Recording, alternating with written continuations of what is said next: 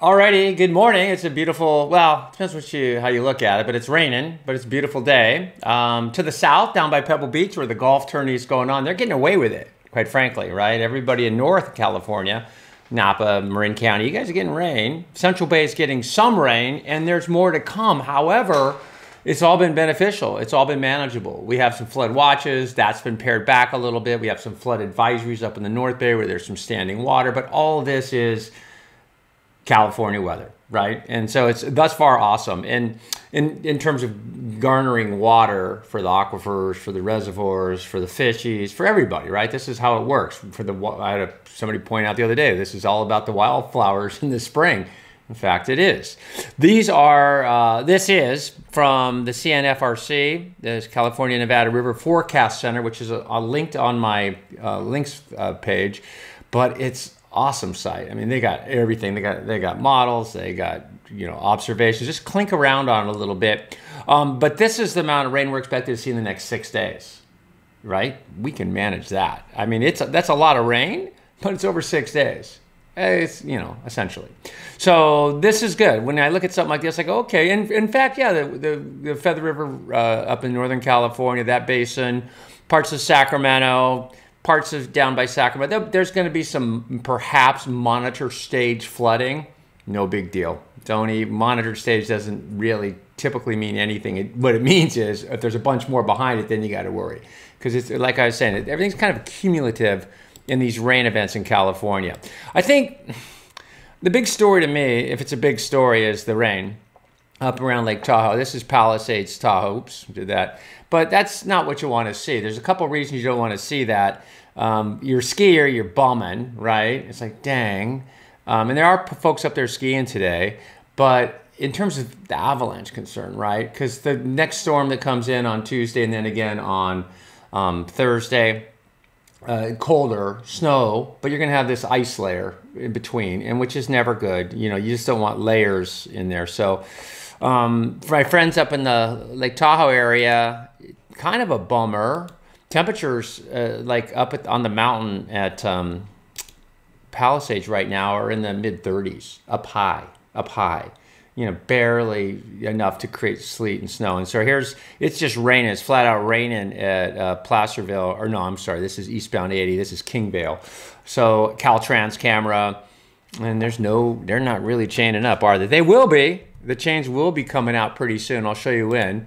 Real quick look at the rainfall, just because I don't know about you, but first thing I do in the morning is check the rain gauges at my house, just because it's like, okay, well, how much did I get, right? And then I compare it with what I'm seeing from other sources, because where the rain gauge sits has a lot to do with how much rain you get. So I used to live in Marin. I had a sick-ass property up on a hill overlooking Mount Tam, Napa Valley. It was kind of like on this hill, kind of by Loma Alta, if you know where that is. I think I had 2 or 3 rain gauges, and I would go to the front of the house, and the rain gauge would say 2 inches. I'd go to the back of the house, and the rain gauge might say 2.5 inches, right? So it's a function of tree drip, wind flow, right? If you put a rain gauge too close to a building or too far away from a building, and it gets too much wind, it blows the rain right over it. It's really persnickety. So when I look at these raw observations from Nevada River Forecast Center, everything's a grain of salt. But you can triangulate, right? And you see the reds, right? And again, this is the last 24 hours. You talk about manageable rainfall in Marin County. This is what you want to see. Even on the Russian River, where they'll go to monitor stage in some of those areas up by Healdsburg on the river in a couple days, but I'm not seeing any big problems. We're just having, in fact, they even pared back the flood advisory or the flood watch for the Bay Area. They kind of disincluded areas south of the Bay Bridge in that flood watch. But we'll still see. We're gonna keep getting rain, and it's coming in a really nice fashion. The next rain comes in as you look at the rainfall. I should get to that, but if you get breaks, which we're going to get a little break this afternoon, and then we're going to get another little break on Monday, and then they're going to get wet Tuesday, a little break on Wednesday, back wet Thursday. So, but those breaks give everything a chance to just percolate down. So again, when I look at these numbers, I'm stoked. because that is the best. Because this can go the other way, right? You get an atmospheric river pointed and just I've seen them stick We just saw one in Marin the other day. Remember a couple months ago when it just stuck on the Marin County watershed and dumped over a foot of rain in a very short amount of time. But as you go south, you see our friends in San Jose are getting rain shadowed, number one, by the Santa Cruz Mountains, right? That's what that is. This is an example of orographic lift because you get the big rain on the west side of the Santa Cruz Mountains. You get on the inside of the Santa Cruz Mountains and you're getting a third or a quarter of the rain that they're getting. Like, let's see, down here, 0.01, 400ths, 1/100th. And on the other side of the hill, they're getting over 1.5 inches. So, and then we go down to Pebble Beach, only because it's always fascinating to me. They got a golf tournament down there, which is awesome. But it's like, wow, it's an interesting time of year to have a golf tournament. And they get away with it more often than not, don't they? I mean, I think all my years doing this, we talk about Pebble Beach a lot because it's movie stars and stuff. But they get away with it. Okay, so this is the atmospheric river. This is where we are, right here. And the core of the river is kind of from us up into, geez, probably up into Humboldt County. And that's going to keep coming. And then this would be our next event for kind of Monday night into Tuesday. So we'll watch out. And that thing's got, why is that going to be loaded with more rain? Because it's got the fuel, but it's also got the dynamics, which we talked about the other day with the 500 millibar vorticity being the energy to pop that moisture into action. And that's what's going to happen on Monday night, Tuesday. Okay, and we'll see that here. Here is the GFS. Remember, this is updates 4 times a day. It is not granular. It's a good model. It's a global model, so it's not super dialed, but it gets better every year, obviously, with the components going into it. But anyway, here we are now. This is this morning, and then this is this afternoon. You see the bullseye on the Sierra Nevada, so it just keeps going. And then this is Monday morning, right? So there's your little break on Monday. This afternoon's a break too, I think, for the most part. And then it starts to tilt. That's that low I showed you, remember? And it starts to tilt. And then to Monday afternoon, there you go. That's a front, dynamics, wind, lower snow elevations, and it translates through by Tuesday morning's commute. And it continues, well, actually, it doesn't really translate through, it hangs on. So Monday night into Tuesday, it hangs on, that's Tuesday afternoon. And then it translates through, right? So that's one. So we got 2 systems this week that we can kind of identify, because before we weren't identifying systems. We were looking at the moisture plume. Now we've got some dynamics, which we were talking about the other day. So there's your break day. That's Monday to, so that's, pardon me, that's Wednesday into Thursday. And then Thursday morning, this shows up. And that's a very nice looking weather system. Same thing, colder system, some wind. You see the ice, see the lines close together.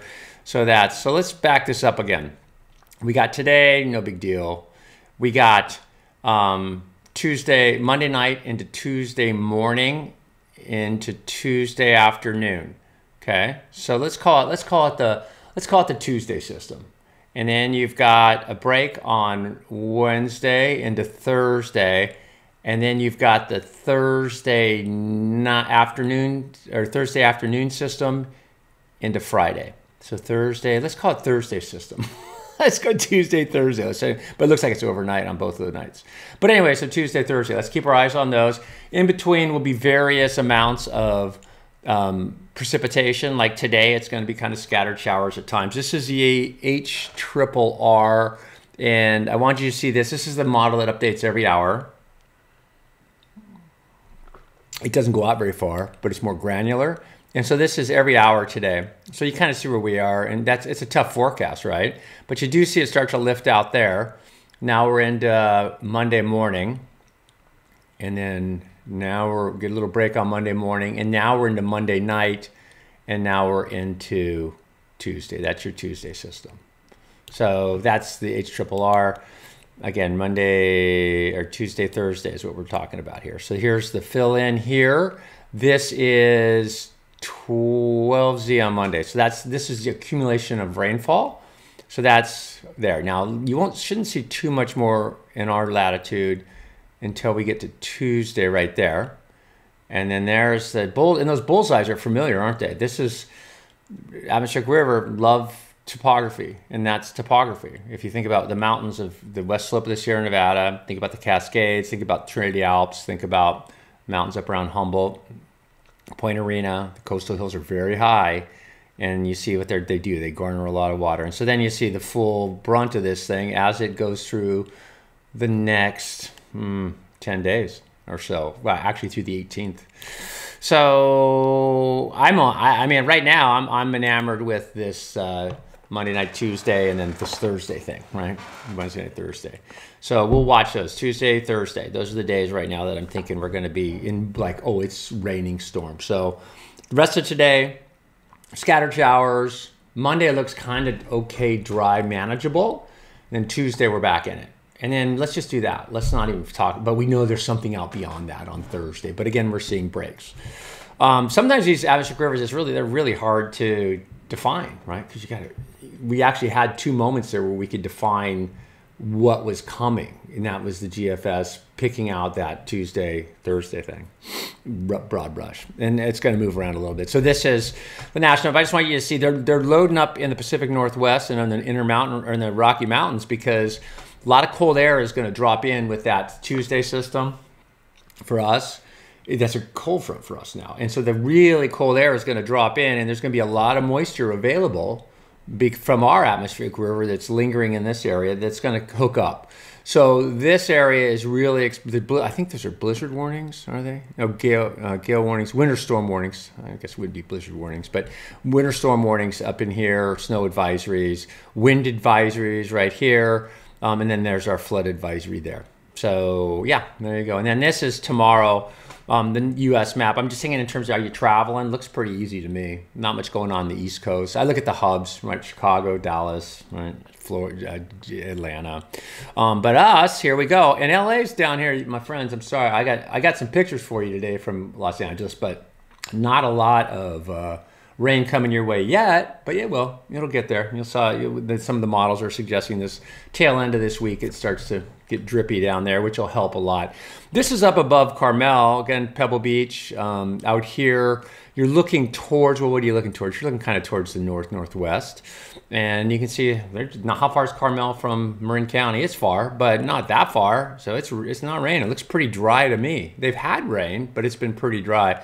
So beautiful day down there, and I'm happy for them. I'm really happy for them because they, it's a big tournament. It's kind of fun, the celebrities and stuff.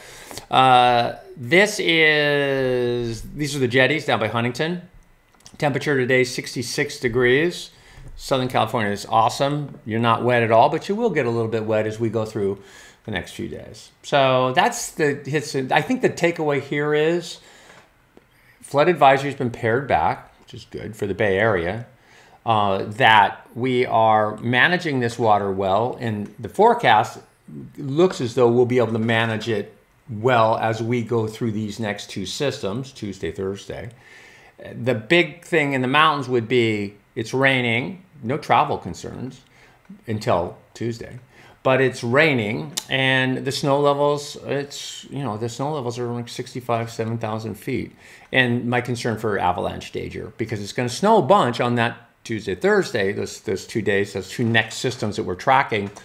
It's going to snow a bunch on that ice layer. And that, as you know, that's bad. And they'll get more than a few feet. So that's going to be like, okay, they're going to have to, do some avalanche control, and there'll be avalanche warnings and things like that. Okay, that's awesome. Hope you have a great day. I'm actually going in the office tonight. If something comes up, I'll be back here. Thanks.